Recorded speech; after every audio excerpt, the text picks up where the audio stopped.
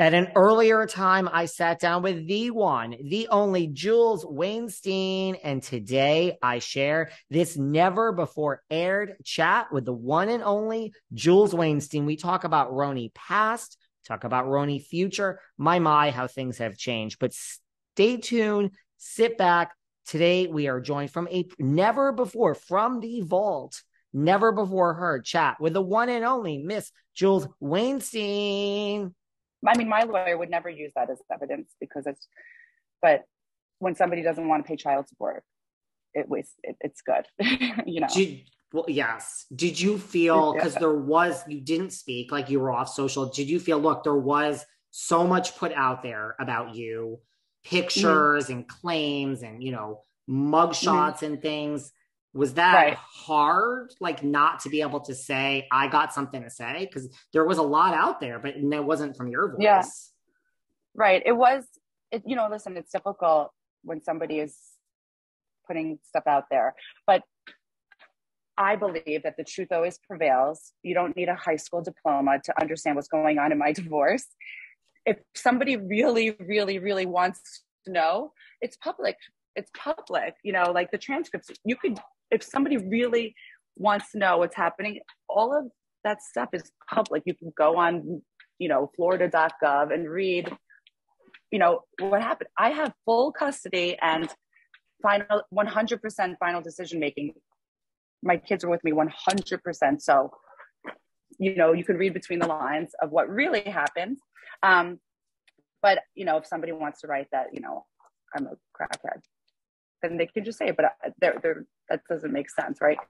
But I don't want to say anything, but, Do you feel then, in a sense, like it's over? Like you must feel like, you're back on stone. You feel like this is it? Like you're yeah, living now? Like that's such well, a weight, right? Taken off it of you? is. It's never really over. I mean, it is over, but then there's the aftermath, like, which I don't care anymore, but he doesn't pay child support or alimony or anything. It doesn't see the kids. And there's always that stuff, but it is over and I'm so happy. I just, I want the best for my kids.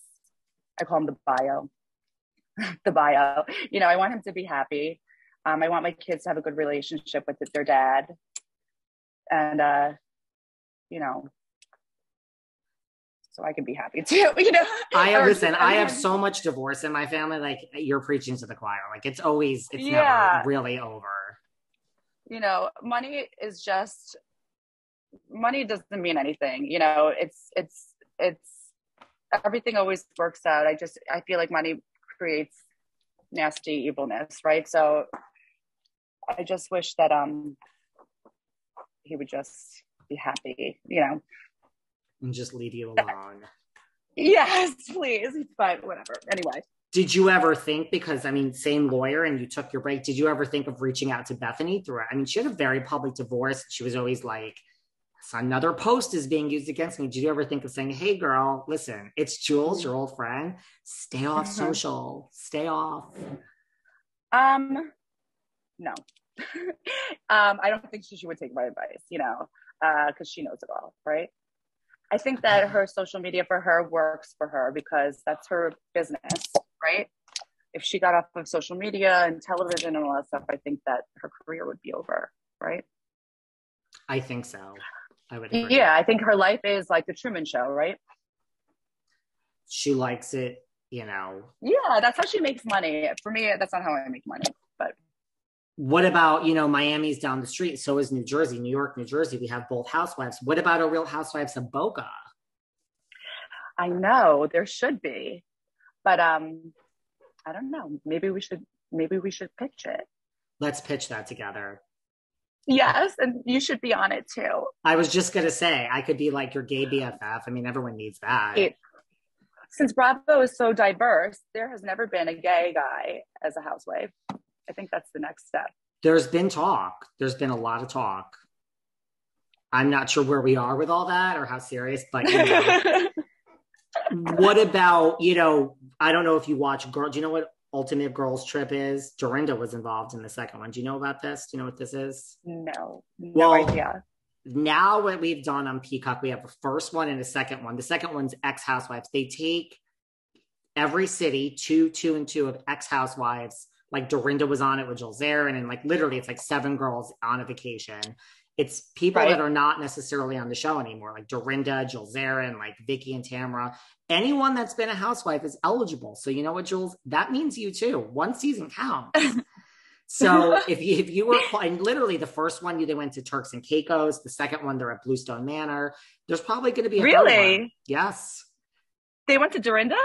The second one, they went to Dorinda's. It was Vicky and Tamara from the OC, Taylor Armstrong from Beverly Hills. I don't know if you know her, like Phaedra. So yes, they were at Dorinda's. It's not aired yet, but it's coming up. It's all ex-housewives, like 8 of them.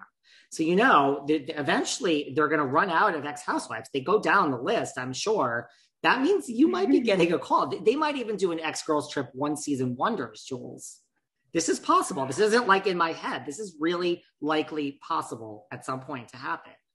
So are you excited if you get a call to go on Ultimate Girls Trip? Well, who picks them? I believe they make a call and they see who's interested and they come with a cast from there. But the producers, Andy is involved. I will have to think about it. And if I get called, I'll have to run it by you first. You're my manager.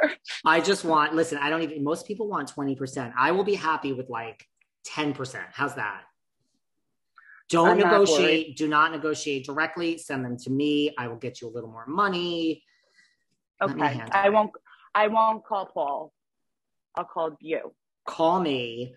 Is there anyone, if you had to go on it with one New York housewife, like past or present, is there anyone who would you like to not go on it with the most? Because they're going to pick someone else from New York. I love Kelly. I call her Kelly Korean Ben Simone. Kelly Korean. I know her in person. She is not like what you think she is. She is amazing. She's so cool. I would love to go with her. I mean, I would love to go with Dorinda, but she already was on, right? She was already on Kelly. I have had Kelly on this show. I fucking love Kelly. I don't understand. I don't get why she gets all the hate. I don't get it. Because of Bethenny, hello. That is why. She's awesome. Yeah, she's awesome. She's so cool.